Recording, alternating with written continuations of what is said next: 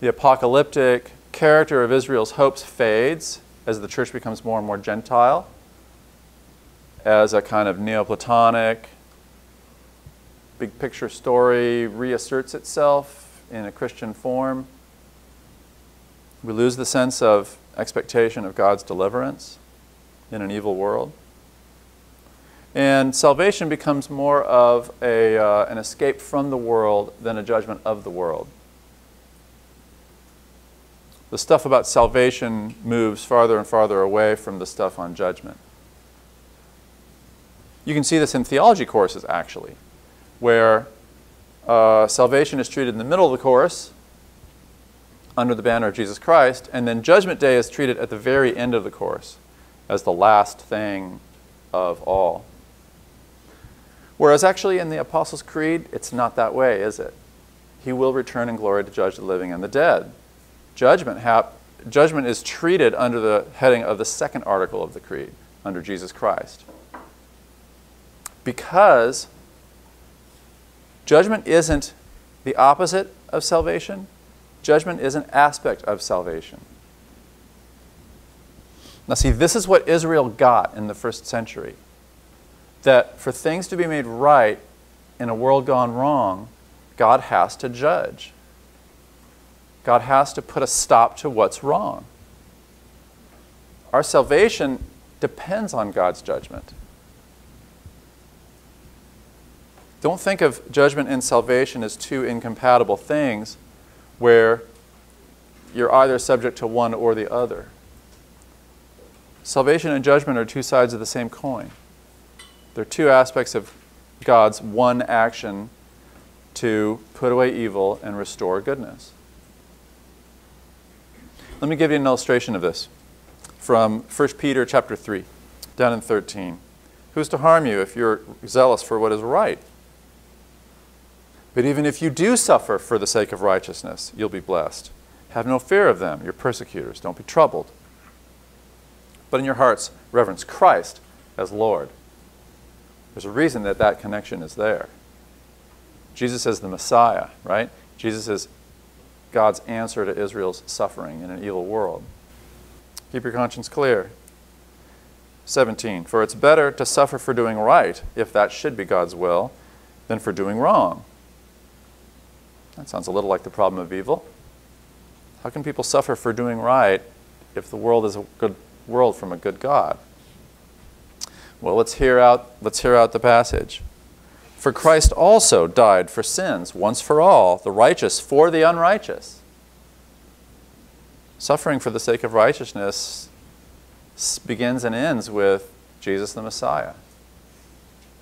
That he might bring us to God, being put to death in the flesh, but made alive in the Spirit, in which he went and preached to the spirits in prison. We'll push pause. What? What do you think that passage is referring to? This is the descent into hell. That is how you'll almost always hear this passage interpreted. This is when Jesus goes down to the dead between Friday and Sunday. But look again at the passage. Look at verse 18. He was put to death in the flesh, but he was made alive in the Spirit, in which he went and preached to the spirits in prison. It is in the Spirit that he goes. It is at his resurrection that he goes and preaches to the spirits in prison. This isn't a descent before his resurrection. Huh? Who are these spirits in prison? Well, let's go on. It gets weirder. The spirits in prison who formerly did not obey when God's patience waited in the days of Noah. Okay. Who are these spirits in prison who had disobeyed during the days of Noah? Genesis 6. They probably didn't show you this passage in youth group. When men began to multiply, people began to multiply on the face of the ground, and daughters were born to them, the sons of God, angelic beings maybe, saw that the daughters of men were fair, and they took to wife such of them as they chose. I don't really know what to do with this verse historically or scientifically, but this is as things are unraveling, and it soon says, the thoughts of human beings on the earth were only evil all the time, and God repented that he had made humanity and said, I'm going to wipe them all out. But Noah found favor with God. And so Noah and his family are delivered from this world of violence and this world of perversion where everything is wrong. Okay? Those spirits, those rebellious beings, according to popular folklore of the day, in a book called First Enoch, describes this. They're kept in prison for Judgment Day. They are called the Watchers.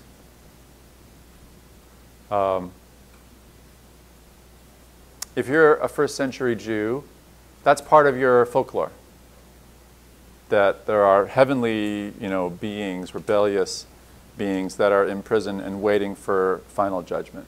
And they represent a great rebellion against the order of things. This is taking on the tropes of the thinking of the day and using it to tell the good news. So these beings, these powerful, rebellious, imprisoned beings, what happens to them? Jesus, at his resurrection, which is his victory, goes and dances an end zone dance in front of them. He runs a victory lap. He was made alive in the Spirit, in which he went and preached to the spirits in prison who hadn't obeyed when God's patience waited during the days of Noah, during the building of the ark, in which a few, that is 8 persons, were saved through water. Now hear that phrase. This was a bad day if you were a rebellious angel, but this was a good day if you were in Noah's family. If you were on that ark, you were finally released. 8 persons were saved through water. Okay? Hold on to that image. The water of judgment in Genesis is the water of salvation if you're on the boat. The one act has both effects. This runs all through the Scriptures. And we think of this one act as a bad thing because it'll overturn the life that we've become accustomed to. But if you're suffering, if you're a victim, if you're just holding on, trying to endure in an intolerable world, in an intolerable situation, your hope is for that situation to come to an end. Your hope is for judgment. Okay? 1 Peter 3 is going to bring this right into its own day. Baptism, which is a type of this, now saves you. God's water of judgment on your life is God's water of salvation for your life. I need deliverance from me. I need deliverance from my old self.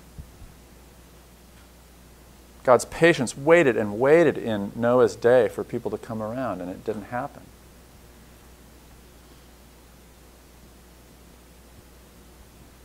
Okay?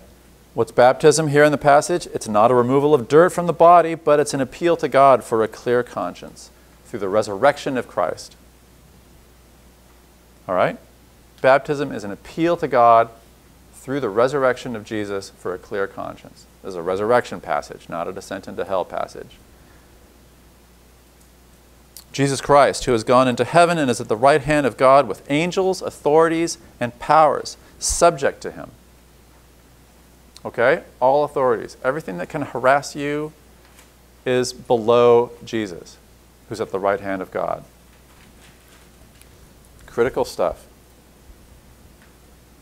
Judgment is part of salvation. There are times in your life when you can't see this. There's times in your life when you can't help but see it. So let me give you a couple of images. Here's an image from the west front of Notre Dame Cathedral in Paris. This is above a doorway, right? You have the angels all above, and you have the saints in heaven watching this scene. Judgment Day. The dead are rising. It's the day of resurrection. And you have one group at Jesus' right hand looking up. It's the day of their vindication and their promotion. Come enter into the joy of your master. It's a good day.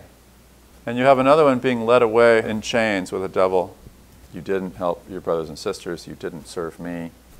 I'm sorry, I'm going to have to let you go. I don't have a place for you in my reign. That's the parable of the sheep and the goats.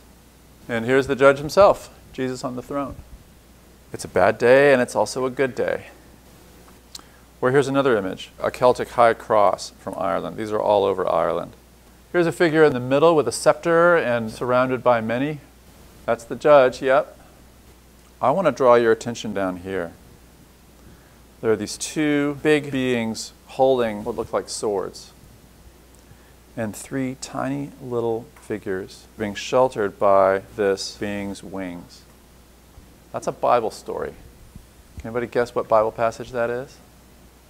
Yep, that's Rakshak and Benny, who are sent to the fiery furnace, and when the guard looks in, I see four. I see them, and then I see one like a son of God, which tradition took to be a kind of appearance of Jesus the Savior. They are being protected, judged, you might say, vindicated in the midst of suffering, in the midst of persecution. At the top, Jesus the judge, Jesus reigning with a scepter, or maybe it's a rod of iron. He is the one protecting the innocent, judging them innocent, so they escape the furnace. That's the logic of a Christian doctrine of judgment. Probably the biggest task with this lecture or really this topic, is retraining our imagination to think of judgment the way that Israel, Jesus, and the church thought of judgment. Because we really don't. We don't put the topic of judgment or the topic of evil through Atlanta, through the refining focus on Jesus' life, death, and resurrection. And so we don't see them in truly Christian perspective. And the task is to learn how to see them that way. You'll find the New Testament makes a lot more sense when you do. The Old Testament makes a lot more sense when you do.